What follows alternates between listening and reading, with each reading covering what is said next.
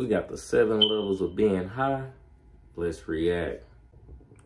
Welcome to another reaction, guys. This is like Goldmas Day 7.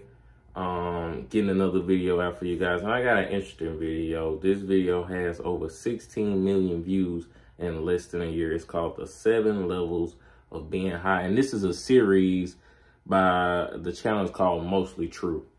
But go ahead, leave a like, hit that subscribe button, and let's get into it. So there are 7 levels of being high that you may experience while smoking. And although no 2 people will have the exact same experience from weed, this should give you a general idea of what to expect. For level 1, we have toasted. You'll be feeling like a warm sourdough roll. At this level, you'll still be able to function normally, but you'll just be a little bit more giggly, and you'll have a slight mind and body relaxation. This is the optimal level of high if you need to do normal person stuff, but you want a slight mood boost. For level 2, we have baked. You are officially high, but it's not affecting you too much. At this level, objects start to seem more significant. Yeah, I don't really know how to put it any other way than that, but I mean, look at that object. Tell me that doesn't look more significant. I like the way he put it.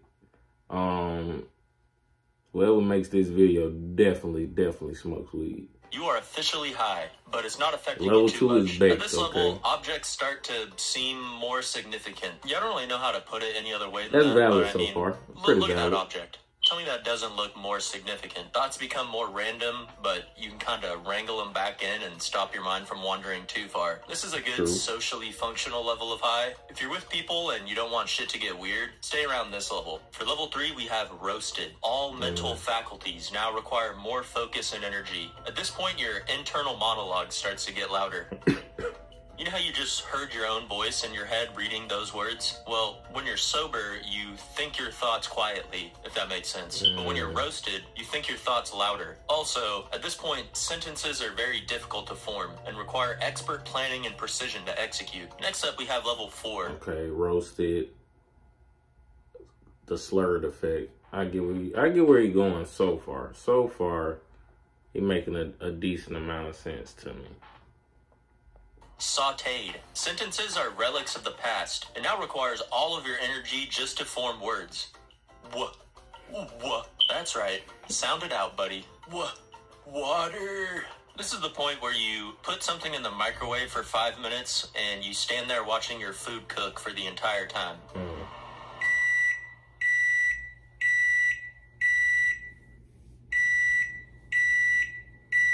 Dude, can you turn the fucking microwave off? Yeah, they really should have like a midnight stoner mode for microwaves. Level 5 is known as stony baloneyed. This is when paranoia starts to set in. If you're with other people, avoid eye contact. You will get your soul stolen. This is also when you can become hyper analytic of every thought you have and every action you take. Am I walking funny? Is it weird to have the thought that I just had?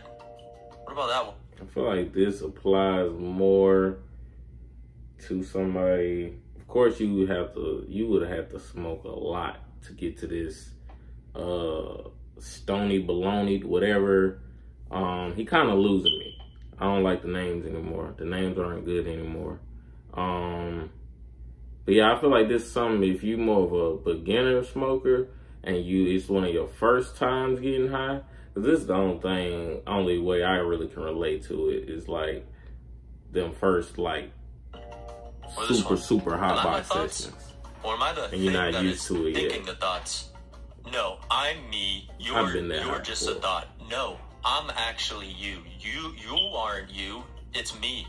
This is also the point when I normally feel like I'm just a little goblin inside my own head, watching TV through my eyeballs. At level 6, you have the Kush coma. Right before you enter a Kush coma, it can feel like your heart is about to beat out of your chest. At this stage, it's very common to experience weed paralysis, where you just kind of get so high that like you're stuck or you're frozen. I actually have a funny little story about this. One time my friend was throwing a party and we went out to the park next to his house to smoke weed, but he said he was gonna take a few extra rips and that he would meet us back at his house in a few minutes, but he ended up getting too high and he just became frozen on that bench for like multiple hours, like a few hours, while the party just... And you also have to like, see, a lot of his examples include bongs.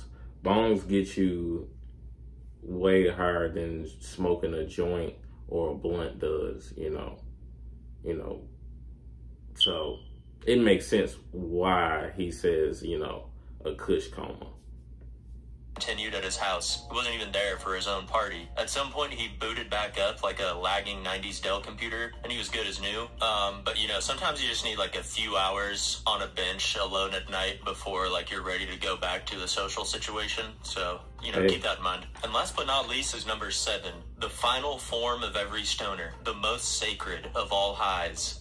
Zooted. Yeah. You'll be feeling like a cryptocurrency. Yeah. Telepathy is now activated. You no longer require mouth noises to communicate. This is where you start to experience frame rate drops in your vision. Your graphics card is overheated. You can't even sustain 6. Zooted, I feel like you kind of can get zooted if you drink and smoke. If you get crossfaded, I feel like it's kind of like a zooted feel.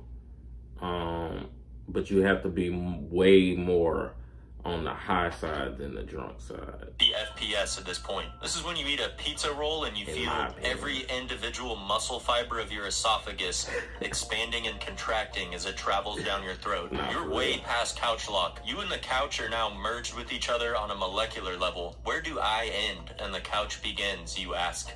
The answer is yes. Well, anyways, that's it for today.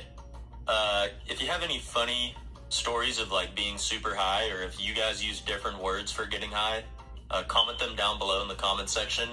And if you're still here, please like the video and subscribe if you haven't already.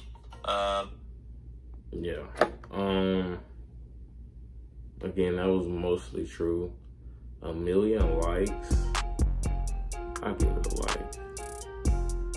Or not. Whatever. It was pretty valid. I feel like every stoner, like you said at the beginning of the video, no two people will ever really have the same high or will be the exact same. Well, they could be on the same level, but, you know, even then, there's still levels to how high somebody could be. But, you know, cool video.